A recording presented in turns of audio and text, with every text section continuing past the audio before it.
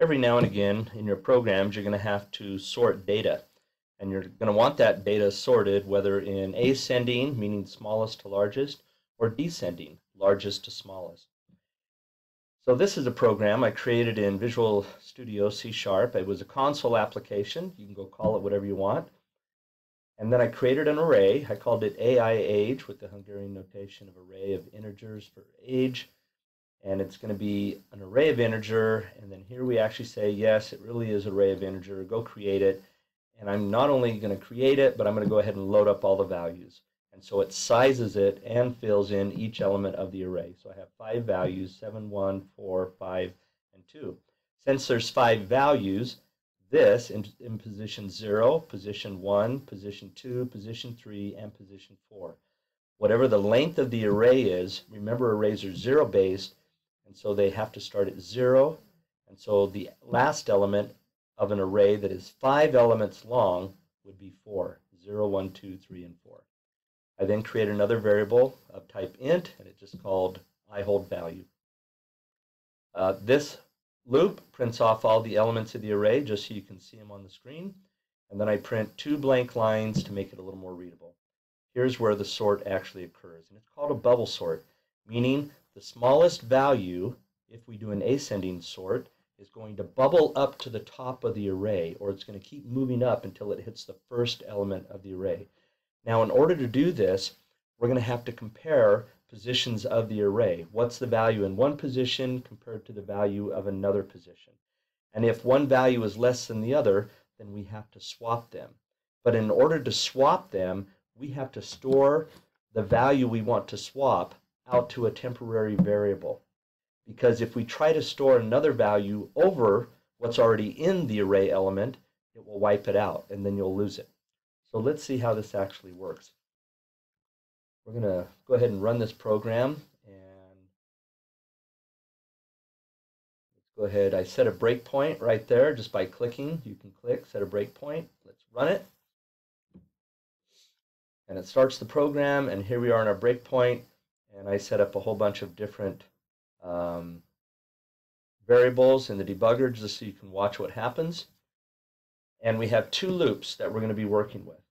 The first loop says, let's start at position 0, and as long as that variable, which is currently 0, is less than the length of the array, which is 5, we're going to drop into another loop.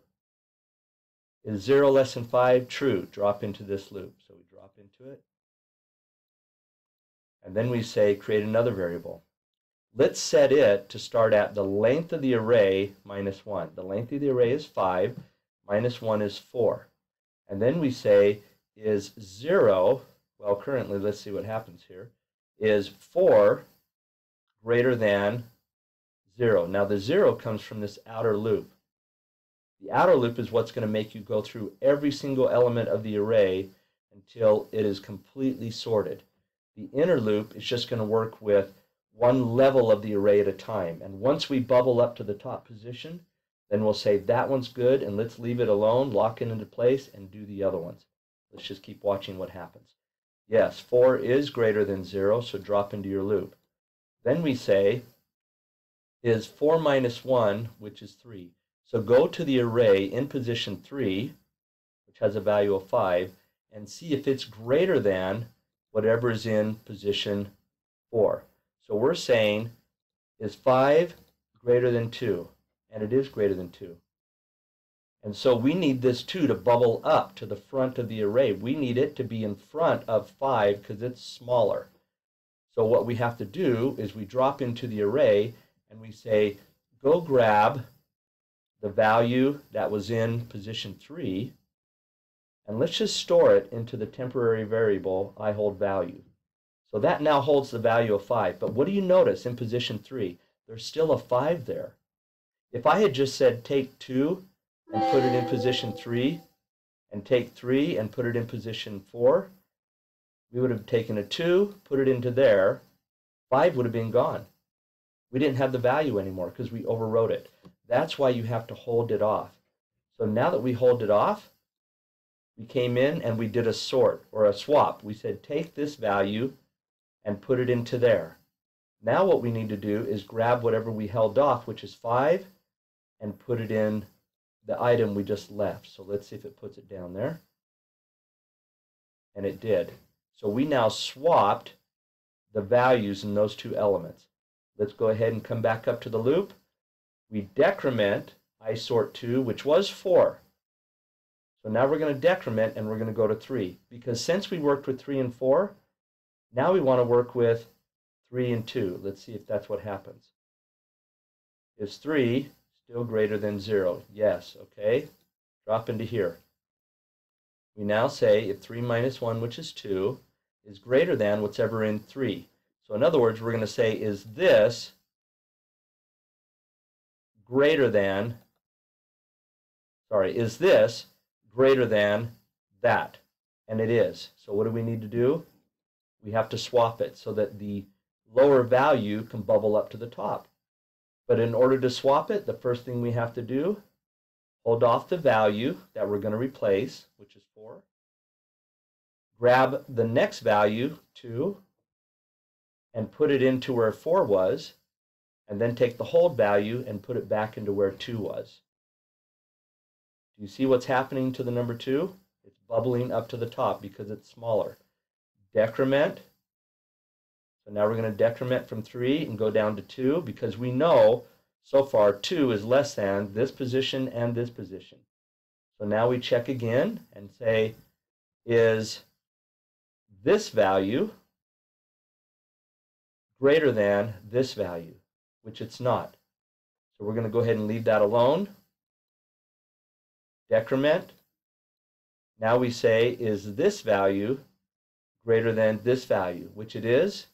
So we need to swap it. Here's where we swap. And so what do you know about position 0 of the array? The smallest value out of all the elements has now bubbled up to the top. It doesn't mean it's in complete order yet, because we still have to do all the rest of the elements. So we get out of the inner loop and come back out to the top loop.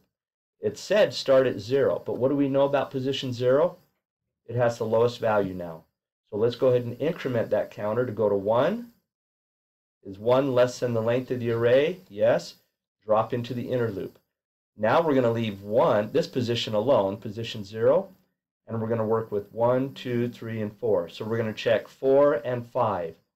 I'm sorry, positions 4 and 3.